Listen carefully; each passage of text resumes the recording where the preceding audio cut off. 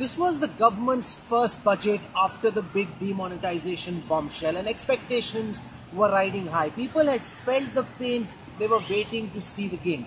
Did the finance minister go far enough? Let's take small and medium enterprises to begin with, where the government has brought down the tax rates from 30% to 25%. This benefits about 96% of India's companies. The government's idea is that it wants to expand the tax net, get smaller companies to be more tax compliant, to pay their taxes honestly. Corporate India believes that this should be extended to other companies as well, bigger companies which create more jobs. They've been reluctant to invest.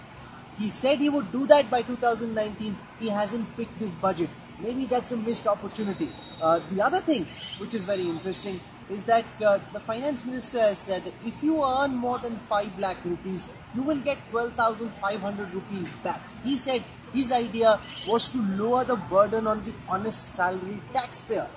Is that going far enough? Not quite. If tax rates were brought down on personal income tax, it may have been better. Instead of rewarding the honest taxpayer, in fact, a surcharge has been added to those who earn between 50 lakh rupees and 1 crore rupees.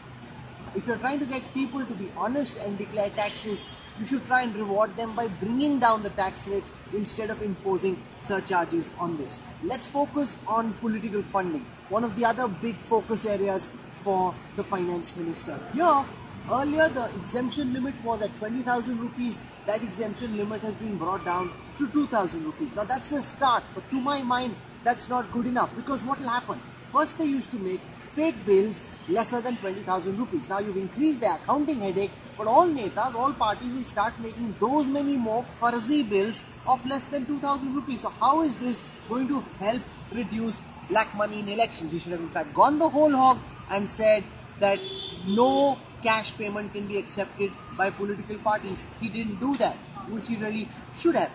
The other interesting thing though is that the finance minister has said that from now on there can be no cash transaction more than 3 lakh rupees. Now that's a good idea.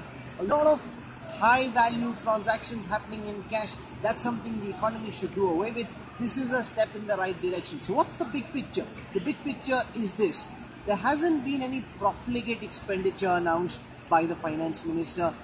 On the other side though, some of the corporate tax changes or the income tax changes which were being expected by industrialists and the Aam Aadmi alike, that hasn't happened either.